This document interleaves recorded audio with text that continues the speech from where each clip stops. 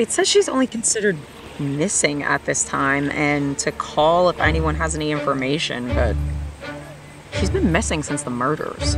Do you think it's somehow connected? Gil, can we hurry up and get back out there? I'm trying to crack some skulls. I just don't drink normally. We're partying in the murder house.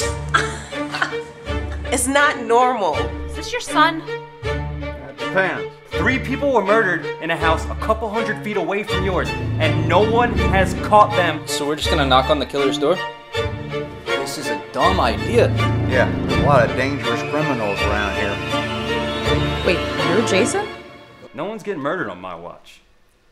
Thank God! Go get help! Go get help!